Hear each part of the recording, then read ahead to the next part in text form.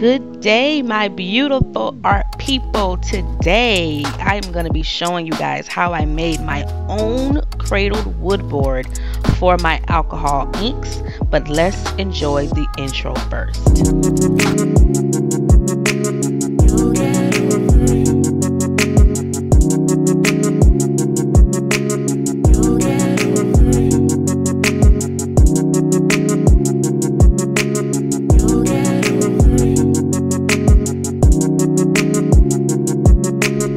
So we are jumping right in.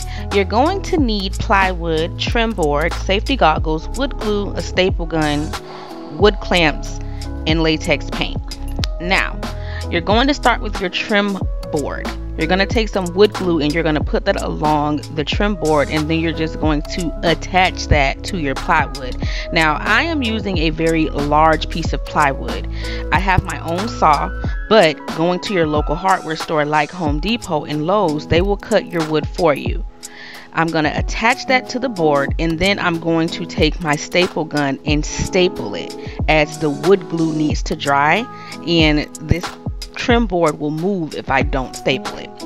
Now, you don't have to staple it. You can actually use wood clamps. That's why I also put that in the things you may need, because you just need it to be secured as it dries. I have no patience, and I knew that I was going to be completely covering the front and I wouldn't see the staples, so I'm using a staple gun.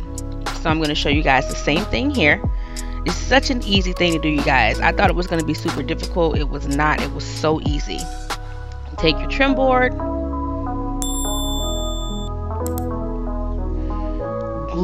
put your wood glue on your trim board, and then you're just going to take that trim board and attach it to the back of the plywood, and then secure it with wood clamps to let it dry, or if you are impatient like myself, you could take a staple gun and secure it so that it dries.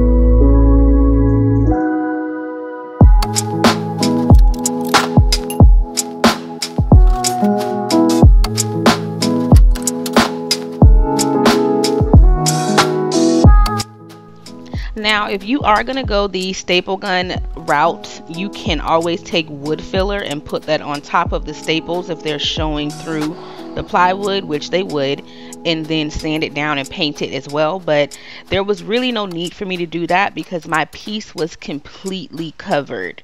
I knew that I was going to be doing a large alcohol marbled completely covered look, so there was really no need for me to do anything with my staples. This is just for people who are impatient like myself. So you see I'm securing the ends together, and this wood is not going anywhere because it's secure with wood glue as well as staples. So now what we're going to be doing is painting it. You're going to need latex paint, and this is going to prepare it for your alcohol inks. So I'm using Valspar and white, and I'm just going to paint the front of this board. You're going to take your stir stick.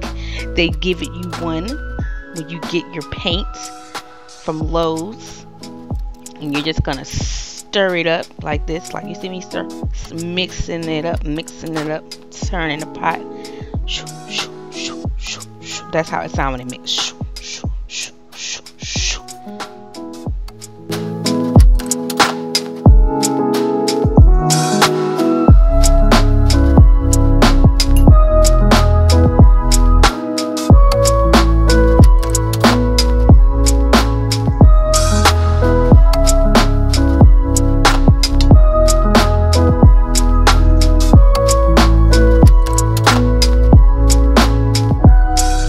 And now we are just gonna paint. I chose a matte finish. You can use whatever you want. Either way, it's gonna be completely fine, but I chose a matte finish. This is just a white matte finish by Valspar, and I'm just going to paint my wood. Now, with your wood, you want 2 coats. Well, I wanted 2 coats because I wanted it to be a very thick white. I didn't want it to look like wood at all. So with your second coat, you're gonna have to wait about 4 hours, and that's the longest process, is waiting for the paint to dry. That's the longest process of this, but it's still worth it. You're gonna save so much money.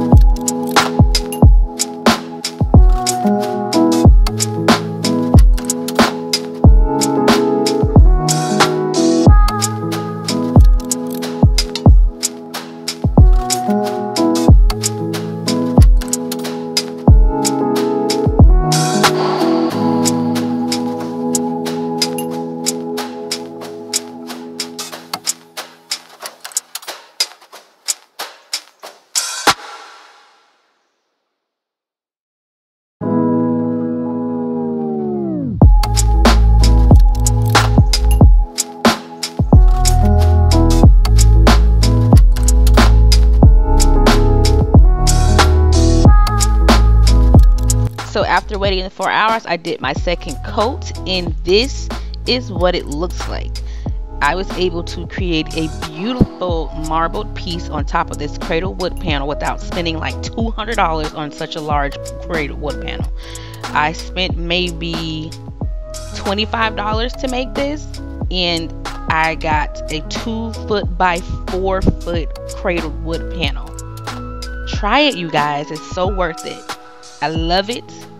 I hope you guys love it. And if you have not already seen the video on how I created this, the actual tutorial, then you can go and watch that as well. I'll put the link in the comments for that too. Thank you guys for joining. As always, I appreciate you, and I will see you next time.